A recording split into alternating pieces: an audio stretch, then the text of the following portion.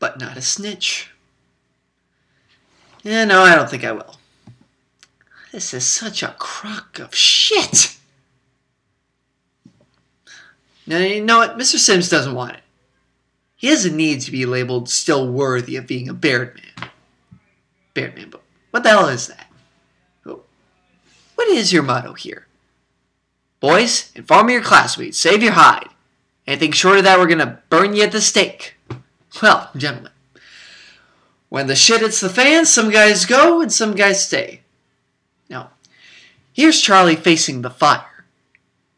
And there's George, hiding in Big Daddy's pocket. And what are you gonna do? You're gonna reward George and destroy Charlie. I'm just getting warmed up. I don't know who went to this place. William Howard Taft, William Jennings Bryan, William Tell, whoever. Their spirit is dead, if they ever had one. It's gone. You're building a rat ship here. A vessel for sea-going snitches. And if you think you're preparing these minnows for manhood, you better think again. Because I say you are killing the very spirit this institution proclaims it instills. What a sham. What kind of a show are you guys putting on here today? I mean, the only class in this act is sitting next to me. And I'm here to tell you this boy's soul is intact. It is non-negotiable. Yeah, I know. Because someone here, I'm not going to say who, offered to buy it. Only Charlie here wasn't selling. Out of order. I'll show you out of order. You don't know what out of order is, Mr. Trask. I'd show you, but I'm too old, I'm too tired, I'm too fucking blind.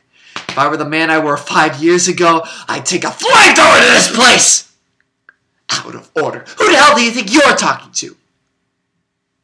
I've been around, you know.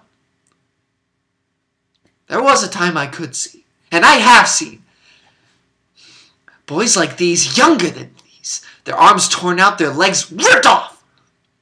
But there is nothing like the sight of an amputated spirit. There is no prosthetic for that. You think you're merely sending this splendid foot soldier back to Oregon with his tail between his legs. But I say you are executing his soul. And why? Because he's not a Baird man. Baird man. You heard this boy, you're going to be Baird bums, the lot of you. And Harry, Jimmy, Trent, wherever you are out there, fuck you too. Now, I'm not finished. As I came in here today, I heard those words, cradle of leadership. Well, when the bow breaks, the cradle will fall. And it has fallen. It has fallen. Makers of men, creators of leaders, be careful what kind of leaders you're creating. I don't know if Charlie's silence here today is right or wrong. I'm not a judge or jury. But I can tell you this. He won't sell anybody out to buy his future. And that, my friends, is called integrity. It's called courage.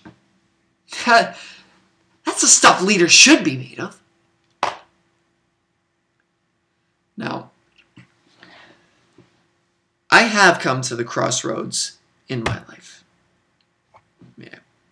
I always knew what the right path was, but I never took it. You want to know why? It was too damn hard. Now, here's Charlie. He's come to the crossroads. He has chosen a path. It's the right path. It's a path made of principle that leads to character. Let him continue on his journey. You hold this boy's future in your hands, committee. It's a valuable future. Believe me, don't destroy it. Protect it. Embrace it. It's gonna make you proud one day. I promise you.